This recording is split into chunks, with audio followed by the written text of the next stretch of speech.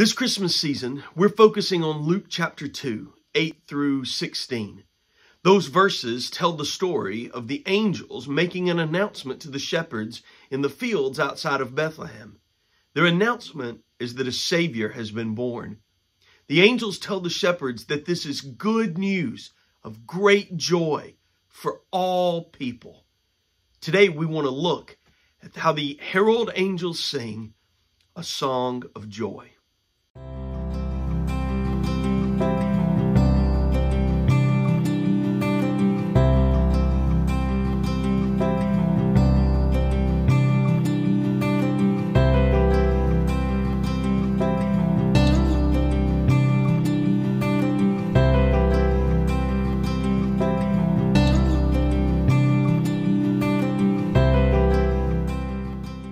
Take your Bibles this morning. Let's turn to the book of Luke. Luke chapter 2. We started last week a 3-week series we're calling The Herald Angels Sing. We're focusing on the angels' song as the angels come and make an announcement to the shepherds about Jesus' birth. And we want to read that passage of Scripture today to start off with. This will be from Luke 2. We're going to start in verse 8 and read down through verse 16. In that same region of Bethlehem, there were shepherds out in the field keeping watch over their flock by night. And an angel of the Lord appeared to them, and the glory of the Lord shone around them, and they were filled with great fear. And the angel said to them, "Fear not, for behold, I bring you good news of great joy that will be for all people. For unto you is born this day in the city of David a Savior who is Christ the Lord. And this will be a sign for you. You will find a baby wrapped in swaddling clothes and lying in a manger." And suddenly there was with the angel a multitude of the heavenly host, praising God and saying, "Glory to God in the highest, and on earth peace among those with whom he is pleased." When the angels went away from them into heaven, the shepherds said to one another, "Let us go over to Bethlehem and see this thing that has happened, which the Lord has made known to us." And those shepherds went with haste, and they found Mary and Joseph and the baby lying in a manger. Last week when we gathered together, we read this same exact passage, and we focused last week on verse 14, where the angels sing, they're saying, "Glory to God in the highest, peace on earth, goodwill toward men." And we talked last week about the angels singing a song of peace. The fact that the angels have come announcing the fact that Jesus has come to bring not peace among men, right? But peace with sinful man and holy God. He's come to bring peace there.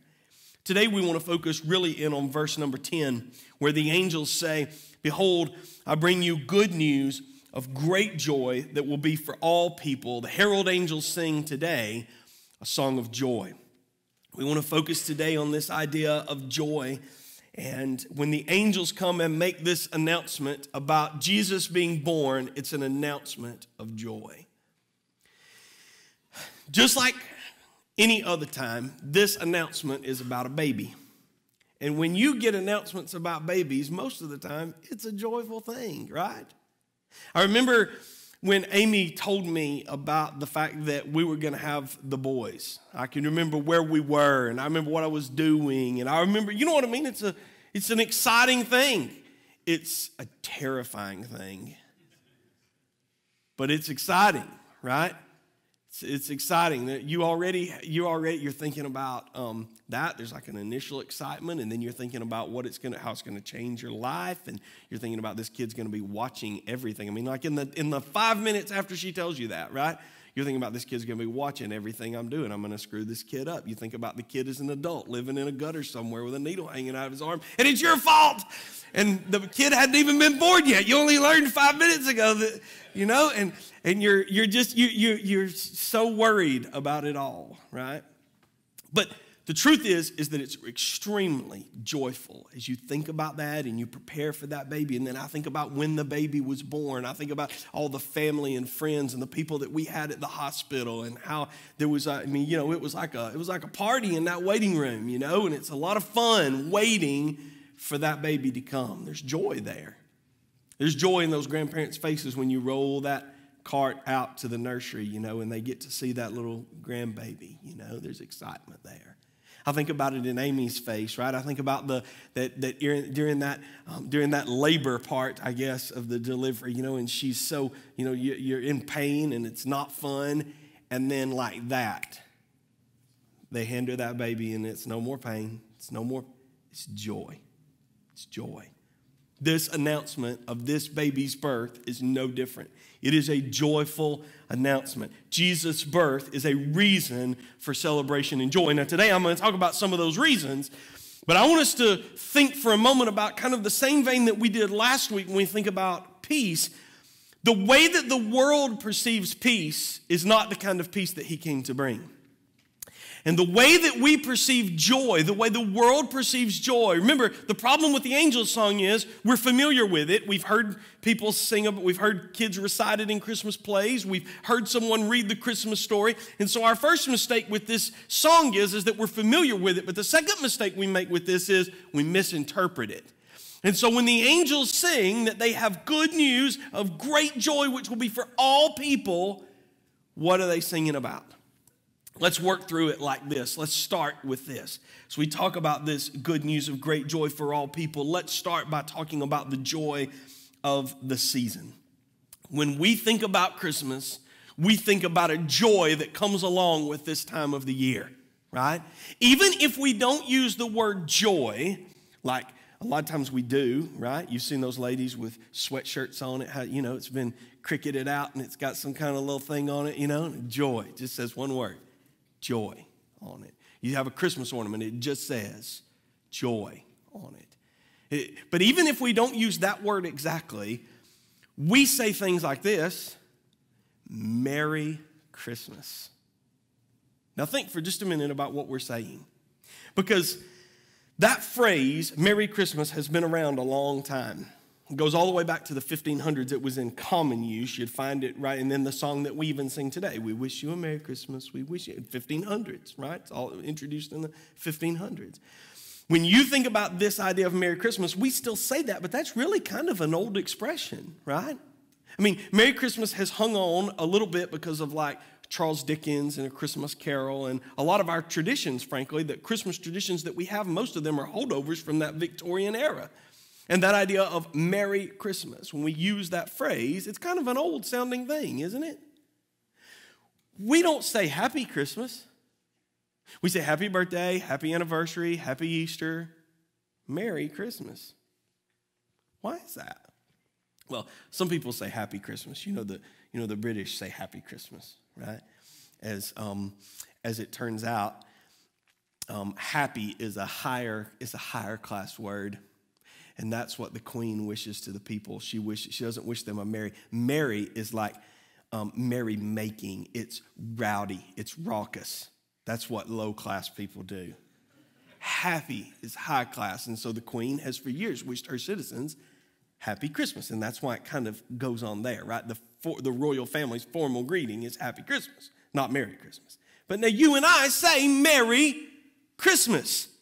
And it's almost this idea, happy and merry, they're two different words, right? Happy is like an emotion that we feel. Merry almost describes the kind of behavior that we have. It's like overflowing, joyous, bubbly, right? In the same way that merry and happy are two different words, so is joy and happiness. And if you were in Sunday school this morning, we talked about that, right?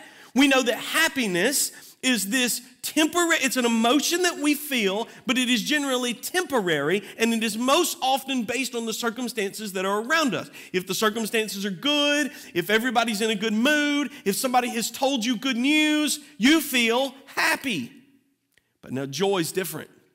Joy is deeper, it's longer lasting, it's more permanent. It is not based on outward circumstances, it is something deep and abiding. And the angels did not come and say, we have good news of happiness. They didn't come and say, we have good news that's going to make you real merry. They say, we have good news of great joy, abiding, lasting, good. This emotion, this feeling based on something more than current circumstances. And when we think about Christmas, it is a thing of joy, right? When we talked about that in Sunday school this morning, we talked about the anticipation of things to come, the way that kids are counting down the days to Christmas. And there's this anticipation of what Santa Claus is going to bring and how happy we'll be, that Christmas morning kind of joy, right? There's a joy where you, well, not this year, but in years past when you would get together with your family and you would have Christmas, We're going to get together, I think, at some point. But this is a side note. This isn't even, I don't even know why I'm telling you this, but I'm fixing to go off into it. I was telling you this morning, you remember a couple years ago, there was a war for Christmas. You know what I mean? You couldn't say Merry Christmas. You had to say Happy Holidays or Season's Greetings or whatnot. Couldn't say Merry Christmas. That was offensive. And there was a war on Christmas. And you couldn't have a nativity scene outside the courthouse because there was a war on Christmas. And like this year, there really is a war on Christmas. Like they've literally taken it away for millions of people in this country, right? You can't get together with anybody for Christmas, right? They've really, really taken it away. This idea of Christmas, this joy that you would feel when you used to get together with your family at Christmas and celebrate, that idea of being around each other and just the fun. Like my memories of Christmas are not altogether Christmas related, right? And when I think back to Christmases that I've spent at grandparents' house or whatever else, your joy and your happiness is not necessarily the Christmas stuff. It's the stupid thing your cousin did. It's the silly thing your aunt said. You know what I'm talking about? Like, it's the joy of being around each other. Like, we have that kind of joy at Christmas, right? That kind of happiness. There's also this idea that you have given something, you've chosen something to give to another, and you're waiting for them to open it up because you can't wait to see their face when they open it up. And they've been waiting for that. They've asked for it, or it's something they really want, or something they've wanted for a long time, or something they didn't even know that they wanted, but when they open it, they're going to realize that they wanted this, and this is an awesome thing that you have picked out for them. And when they unwrap it then, and you're just waiting for them to open it. And when they do, that look on their face. Everybody knows what I'm talking about, right? This is when we tend to think about the joy of Christmas. This is what we're thinking about. That if I just say that term, that's most like, and none of those things are wrong. It's like the piece that we talked about last week. None of those things are wrong. It's great when you have Christmas morning and all is merry and bright. That's good, isn't it? But that's not the joy that the angels are singing about. That's not the joy that we're talking about here. What the angels are singing about is a joy that is found in the Christ child.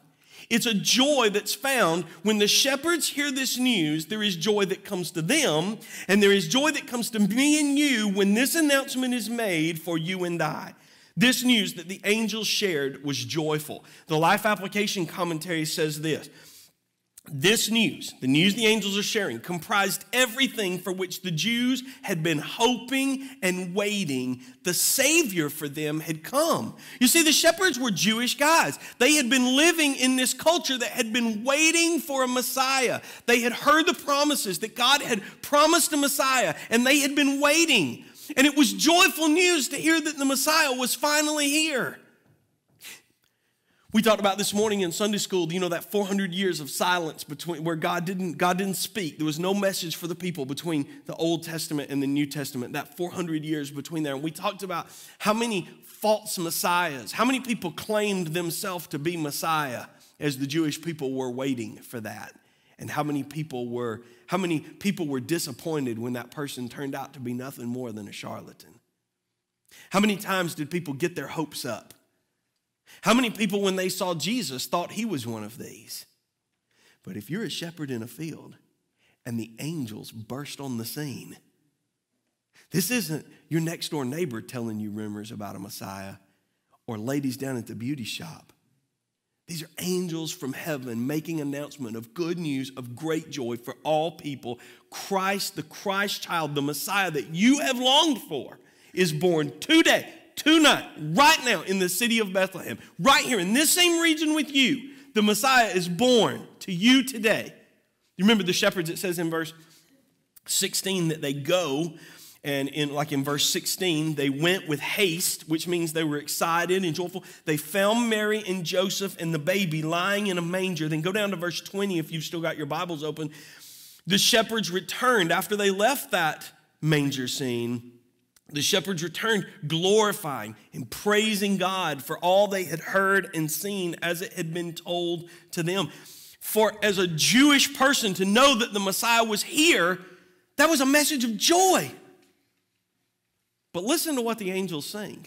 Because if you listen to what the angels sing and you're just thinking about it in Jewish terms, you've missed something. Listen to what the angels say.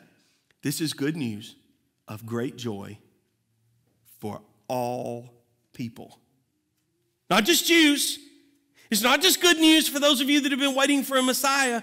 This is good news of great joy for all people.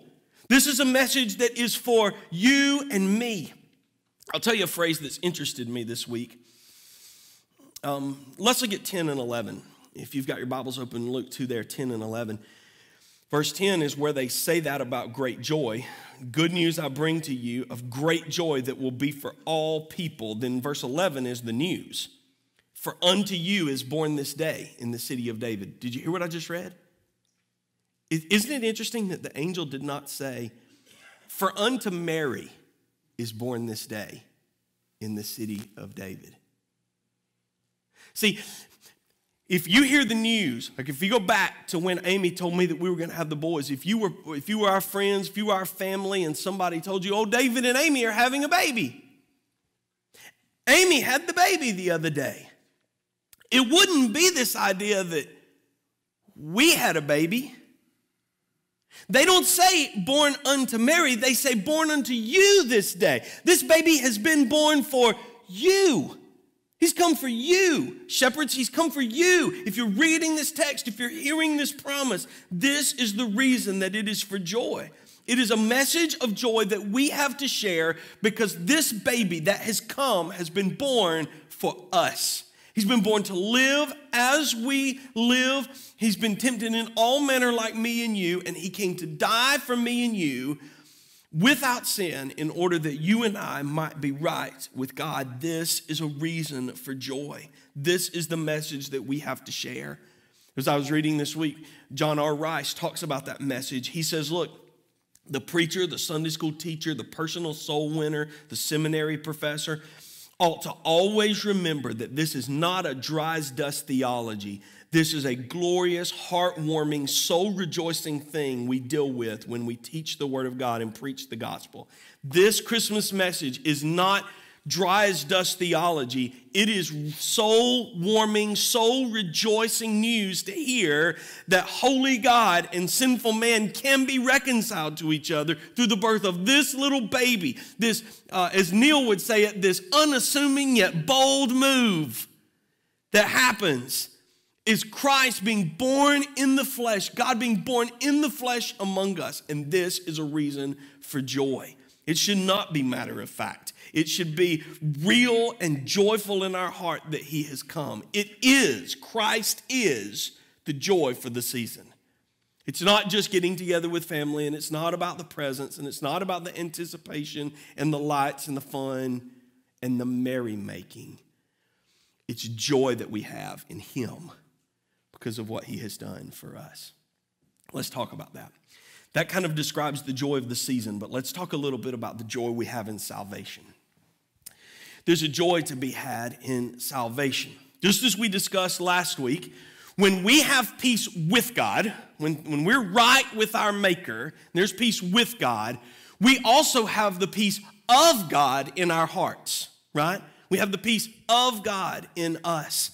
This is true for you and I. When we come to know Christ, he puts joy unspeakable here.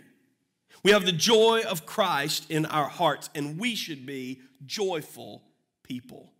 Salvation in itself is a joyous thing, isn't it? Do you remember the day that you were saved? Do you remember the time that you were saved? Do you remember ever telling anybody about what had happened to you and being happy about it? Do you remember, maybe if you were a child, do you remember calling your grandparents or telling a friend and being excited about the thing that had happened to you? Salvation in Christ is a joyful thing in your own heart. But you know, salvation, when a person is saved, it's a joyful thing in the life of the church, isn't it? Like we're motivated and inspired when we see a person come to Christ and they're saved and they're baptized and we see them growing in the Lord. That's a great thing, and it's a thing that causes joy in our hearts and motivates us and spurs us forward. But you know what the Bible says? The Bible says not only is there joy in the heart of the one who's saved and in the life of the church as they see them saved, but there's joy in heaven. Know that verse? This is in Luke 15 and verse 7. Just so I tell you, there will be more joy in heaven over one sinner who repents than over 99 righteous persons who need no repentance. Because I've heard preachers talk about that through the years, and a person being saved in this joyful shout in heaven that comes as a result of this, that God's work has been done. If you think about Christ dying on the cross, he was placed into the tomb. He rose again on the third day, and the news of his resurrection brought joy. Remember the disciples leaving the tomb? This is in Matthew 28 and verse 8. This is the ladies that came. They saw Jesus was raised, and they departed quickly from the tomb, and they had fear and great joy. And they ran to tell the disciples what had happened. His work, his finished work on the cross, his death, burial, and resurrection that brings about our salvation is cause for joy. In looking at this idea of new life that comes to Christ, they had joy in his resurrection. It's the same kind of joy we experience in our own hearts, in the life of the church, in the life in the halls of heaven. This person has been brought from death to life. It is a resurrection of sorts. It is a resurrection into new life. And that's a cause for rejoicing, for celebration. 1 Peter 1, starting in verse 8, it says this: though you have not seen him, you love him. Though you do not now see him, you believe in him and rejoice with joy that is inexpressible and filled with glory, obtaining the outcome of your faith, the salvation of your souls. This is a thing that is inexpressible. It's inexpressible joy. We can't even express the kind of joy that we have in Christ. Psalm 92 in verse 4 says this: for you, O Lord, you have made me glad by your work.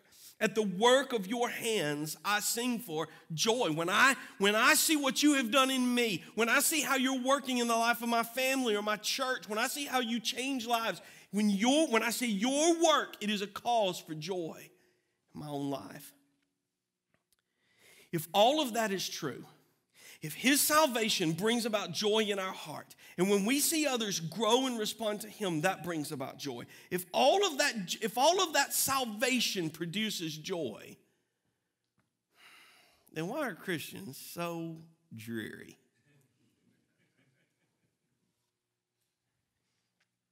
My dad used to talk about this idea of Christians proclaiming or saying that they have Christ and the joy in their heart, and then his expression is, then they walk around like a Missouri mule that's been eating briars for a month. It's kind of a vivid picture, isn't it? Like that's the way we look. As a believer in Christ Jesus, we are to be people of joy. It's just the way it is. Now, I want you to hear me very clearly. Christian joy is not the power of positive thinking. Christian joy is not having a bubbly and award-winning personality. That's not what Christian joy is. Christian joy is not walking through life with a half-glass-full, naive view about life, right? That's not what it is. It's not what Christian joy is. But when they look at us, they should see the joy that we have in Christ. This idea of Christian joy is rooted in the truth of the gospel. The fact that holy God has made a way for sinful man to be reconciled to him is a cause for joy. The very fact that God has made peace with us through his death, burial, and resurrection of his son, the fact that he offers salvation to us and he promises us a home in heaven, all of these things are reason to be joyful. And yet, when people ask how we're doing, we complain about our health.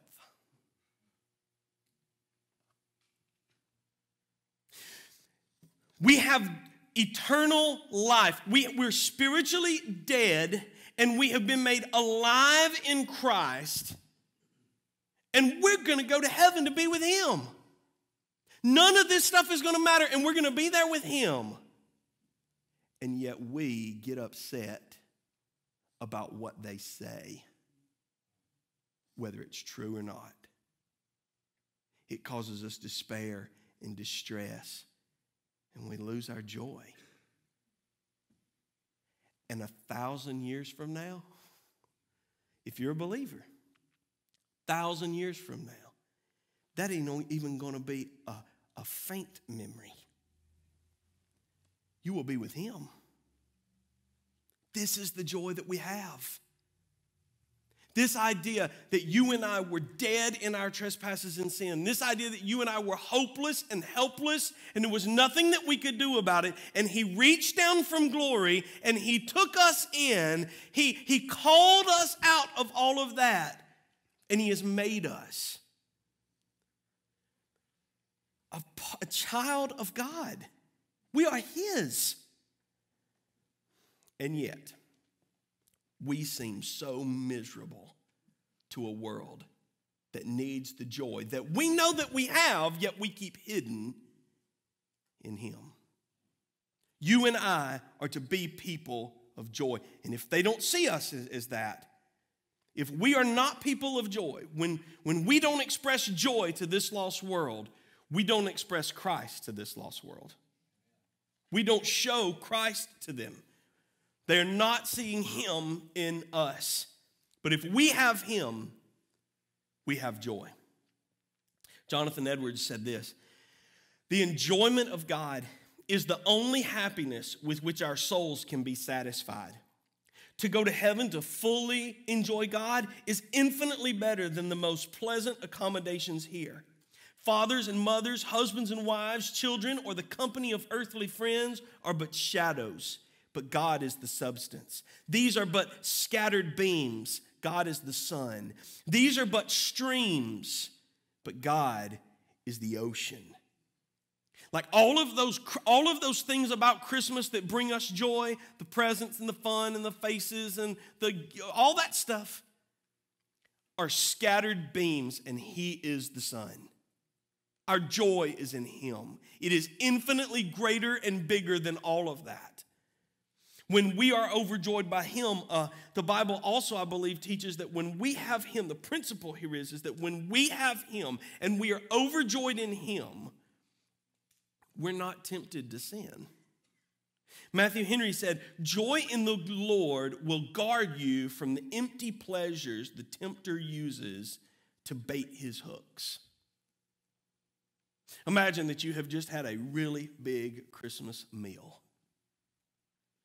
And then I think about something I forgot to pull out. And I go get it out of the refrigerator and I say, oh, I forgot to bring this out. Anybody want some of this? And you say to me, I could not eat another bite. I'm stuffed. I'm totally full. See, this is the idea.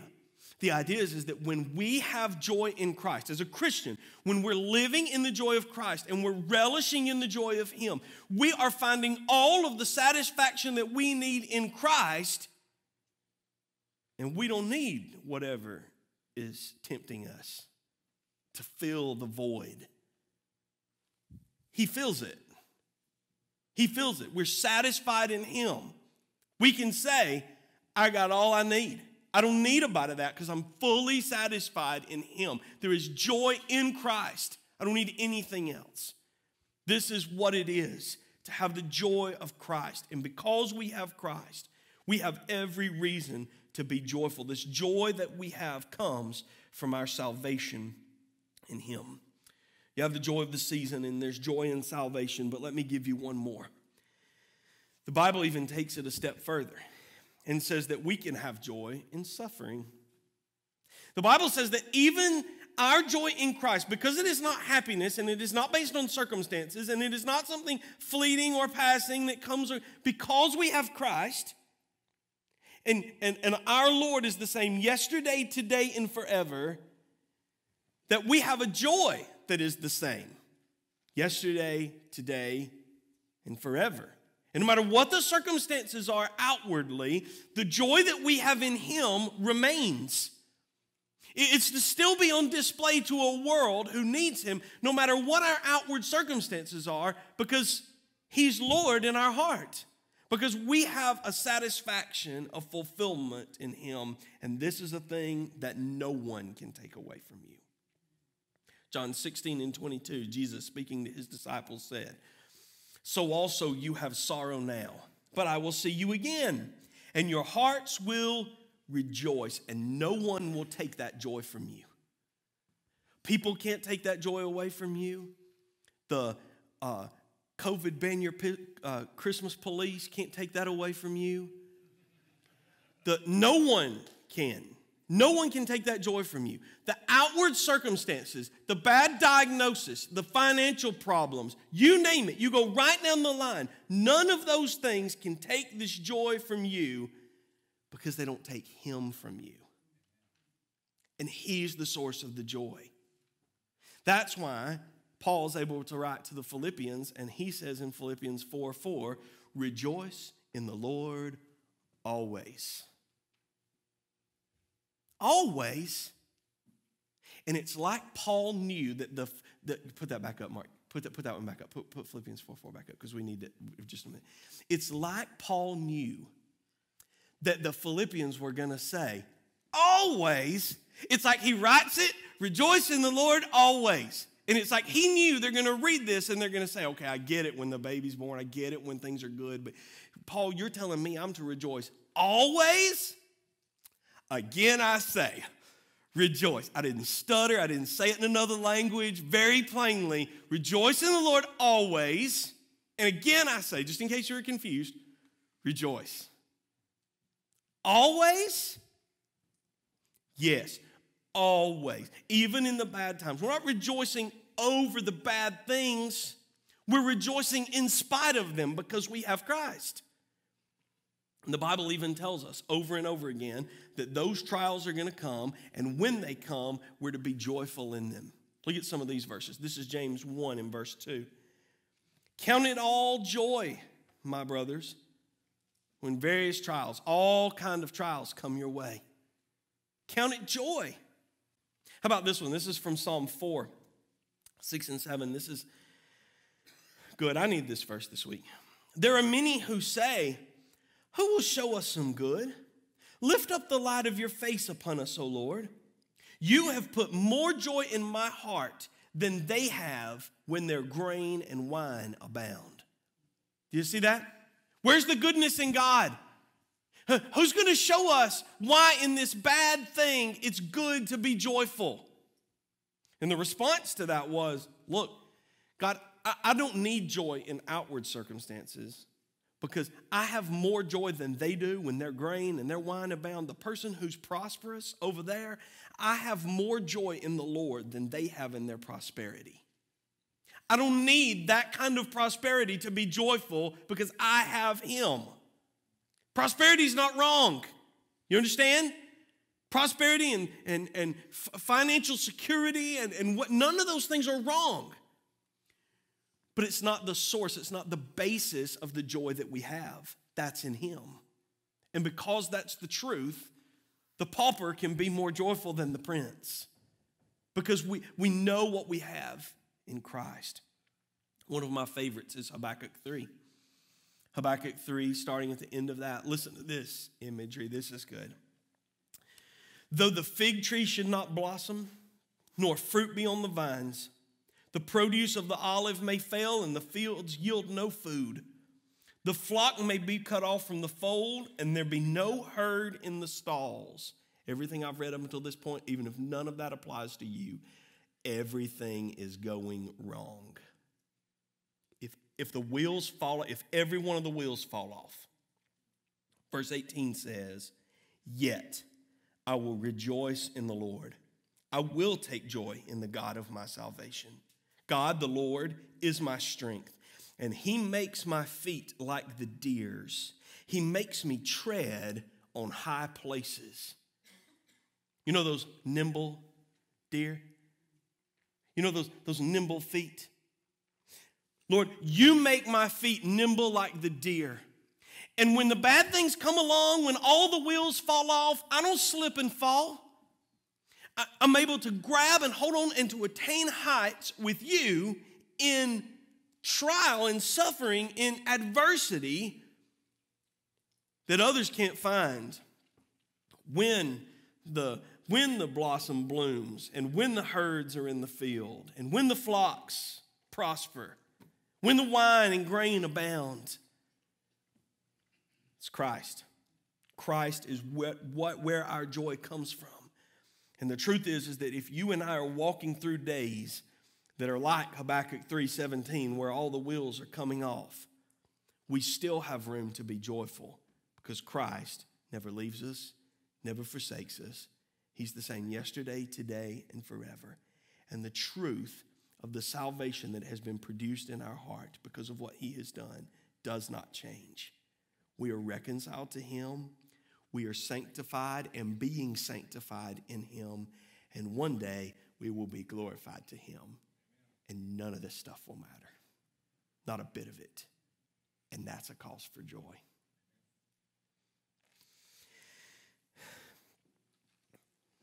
You know this, but it's a good picture of what I'm talking about with joy. He said, David, this is Christmas, and I get it, okay, joy to the world, all that jazz, I get it.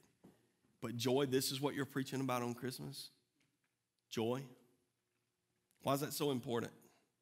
Why does it matter whether I'm happy or not, joyful or not to this world? Mining, coal mining, is especially dangerous work. One of the reasons that makes it dangerous is because of the gases that can build up while all that mining's happening.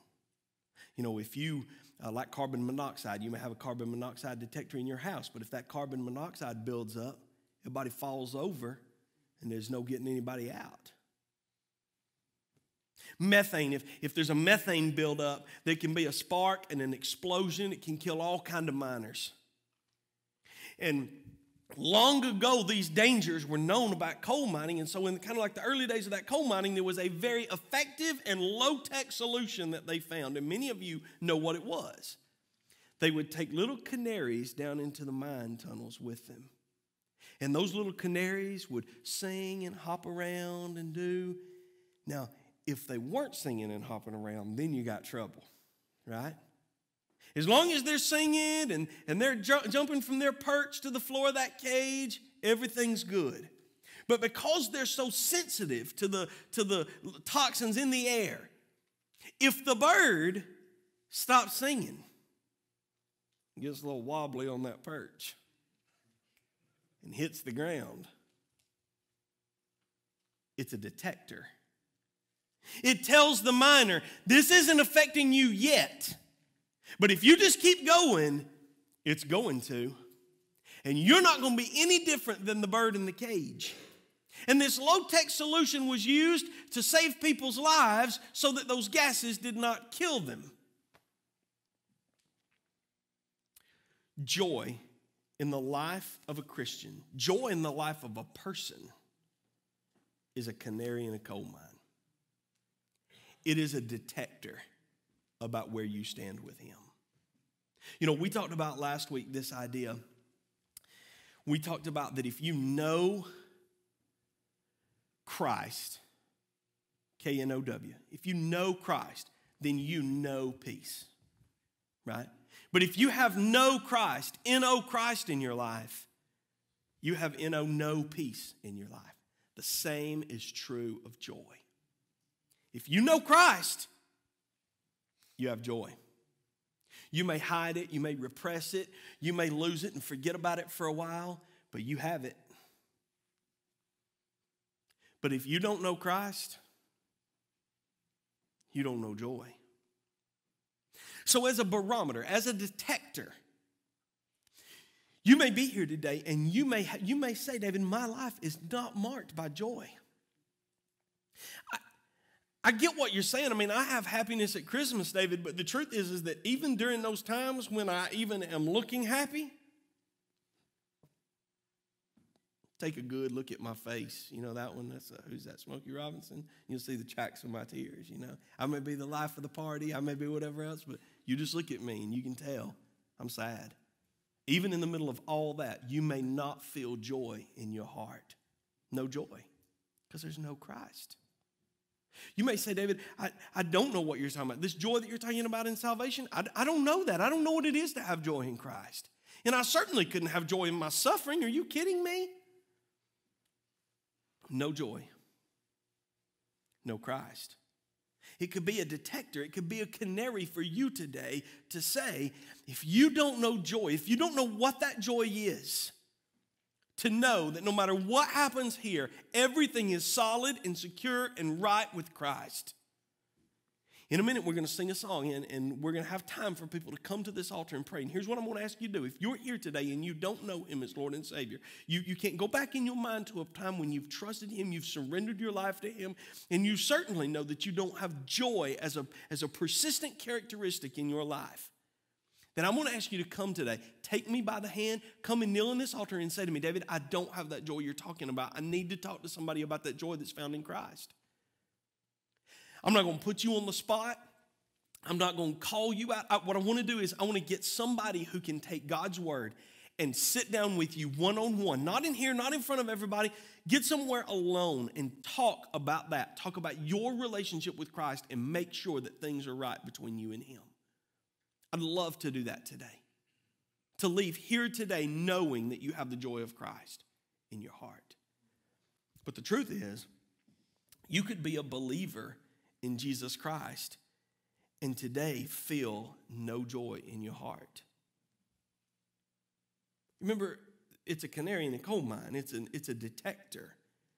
And the truth is that when we wander away from Christ, one of the first things that happens as a Christian is we lose our joy in him. There's biblical proof of this. David didn't go to war, but he stayed at home. And you remember his affair with Bathsheba? He had an affair with a married woman. He got her pregnant, tried to cover it up, killed her husband. It was like in our day it would be on all the news networks. It was political scandal, right? Tried to cover it up. The prophet Nathan comes in, and prophet Nathan's the whistleblower. He's the one that comes in and says, shame on you, king. This is you. You have done this. You've sinned in the sight of God. David, thankfully, doesn't deny all the charges. David is repentant. And he writes Psalm 51 as this prayer of confession to God. Listen to what he writes in Psalm 51. The verses will be up on the screen, and I'm only going to choose certain ones from the psalm, the ones that are most pertinent to this discussion. But look at what David says. Have mercy on me, O God, according to your steadfast love. According to your abundant mercy, blot out my transgressions. God, I've screwed up, and I need you to help me. I need you to, with your mercy and your love, blot out those sins. Verse 2, wash me thoroughly from my iniquity and cleanse me from my sin. Create in me a clean heart, O God. Renew a right spirit within me. Look at verse 12. And restore to me the joy of your salvation. See, it wasn't that David didn't trust in God. He did. But David had a momentary lapse where he wandered away from God, and the relationship was not the same. There wasn't that same closeness. I know that all of the marriages in this room are perfect. And you never have moments where you're at odds with one another. Okay, I know you guys, and I know that that's not true. But most marriages, if you've been married for any length of time, you know that when it comes to the closeness and the intimacy between a husband and a wife, aren't there moments where it's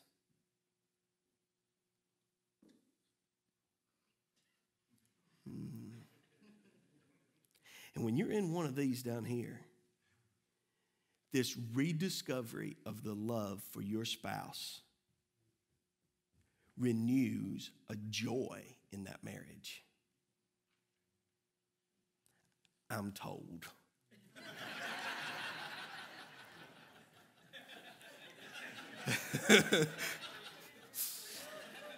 it renews this joy in your marriage, right? Because this idea of either this forgetfulness or you've taken for granted or you've wandered apart or whatever it is, right? That's the same way it is in a relationship with the Lord. Just to fall in love with him all over again and experience the joy that you first had when you were saved and you were excited and the halls of heaven shouted and you called your grandmother and you were so pumped up and you went to school and you told your friends about what had happened to you and you were so excited and you stood in front of your church and you told everybody what happened and you said it boldly and proudly and gladly and everybody was happy for you and there was joy in that moment and you felt like you could charge hell with a water pistol and it was over with, right? You could do this. And today you wonder where that feeling went. Could it be that you've wandered away from him and, in turn, lost the joy of your salvation? Others don't see it in you. And you would come today and you would say, Lord, I want to surrender myself to you. I want to fall in love all over again with you. And I want the joy of my salvation to return. I want to be happy and joyful in you. I don't know where you're at today, but I know that Christmas, the birth of not just a baby, the Savior of the world, is good news of great joy for all people. And you're all people. With your heads bowed and your eyes closed, say, come, and they get together a hymn of invitation, something for us to sing.